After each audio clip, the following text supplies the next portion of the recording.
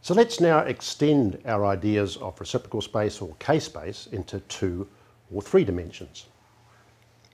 Again, we're going to need gradient coils to do that. We'll need more than one gradient coil, we're going to need 2 or 3.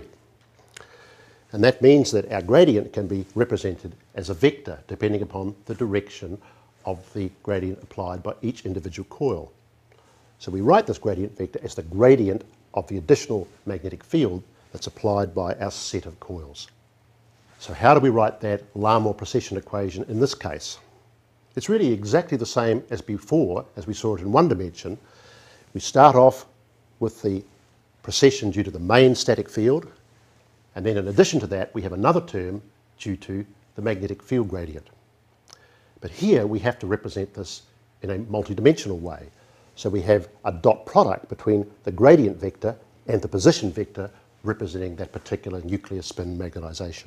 Let's look at the pulse sequence that we would use with a normal time course of events starting with a 90-degree pulse and seeing how things evolve with time when we're using 2 or 3-dimensional gradients.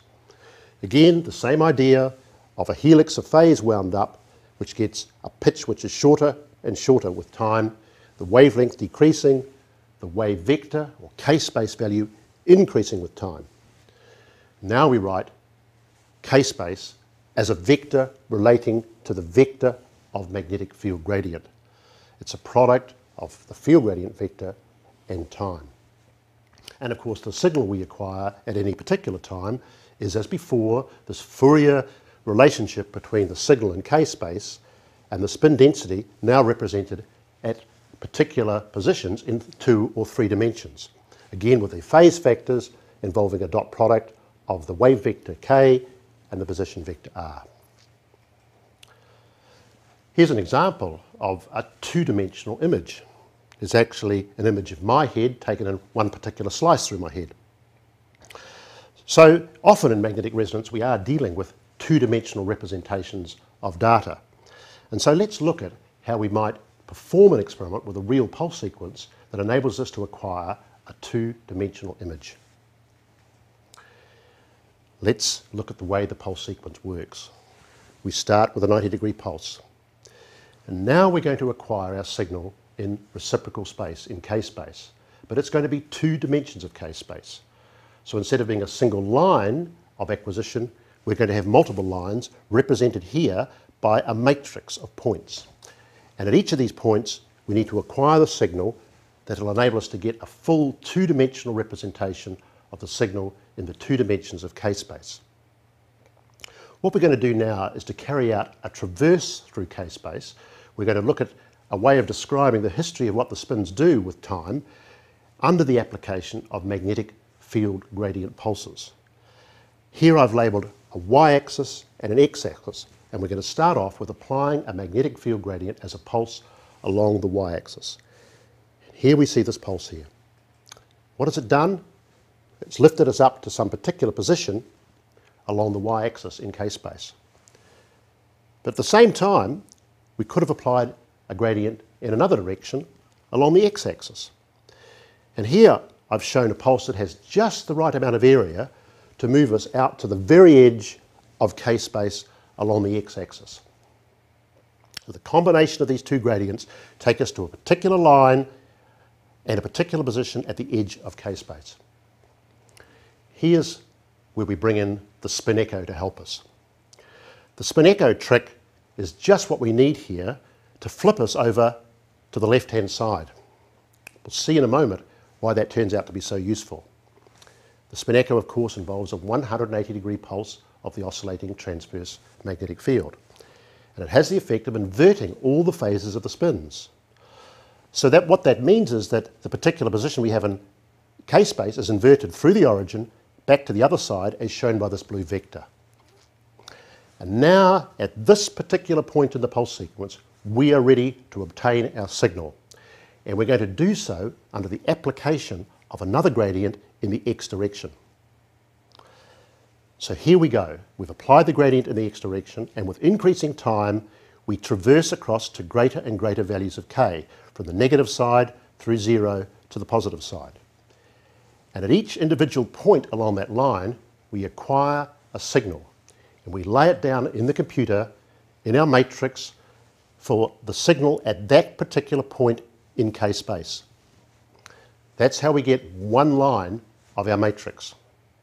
Of course, what we need to do is to fill that matrix up to get points along every single line of K-space. So we need to repeat the experiment. And we repeat the experiment using different values of the magnetic field gradient along the y-axis. By having different areas of pulse here, some negative, some positive, we can move our way to different lines of the K-space along the y-axis at will. That is the way we are able to fill the matrix. We give particular names to these gradient pulses. This one that moves us to different lines before we acquire our signal is known as a phase encoding gradient. Whereas the gradient we apply when we read out the signal along the line of this matrix here is known as a read gradient. And of course, under that read gradient, we're acquiring the spin echo. As the spins come into phase, as we go through zero value of k in the x direction and get out of phase again as we move past. There's that expression for the signal again. The signal is acquired in a two-dimensional matrix of K-space. The thing we want, of course, is the image in a two-dimensional matrix of real space. And so all we have to do is to take that signal and Fourier transform it in two dimensions. We perform a Cartesian Fourier transformation in two dimensions to get the image. What does that signal look like in K-space? Here on the left-hand panel we see a representation of that. It's a very strange looking signal. It doesn't look at all like an image, of course, because it's in the reciprocal space. In fact, it looks a little bit like a diffraction pattern. And these ideas of reciprocal space really lie at the heart of diffraction in all its forms. What's unique about magnetic resonance is that the way we acquire the signal enables us to make a direct transformation from the diffraction pattern to the image through this Fourier transform process. And so there we end up with something we recognise, the slice through my head. So to summarise, the process of magnetic resonance imaging involves a traverse through K-space where we acquire the signal at each of the points in K-space we need in either two or three dimensions. In the example I've shown you in two dimensions. That signal is then Fourier transformed to obtain the spin density image.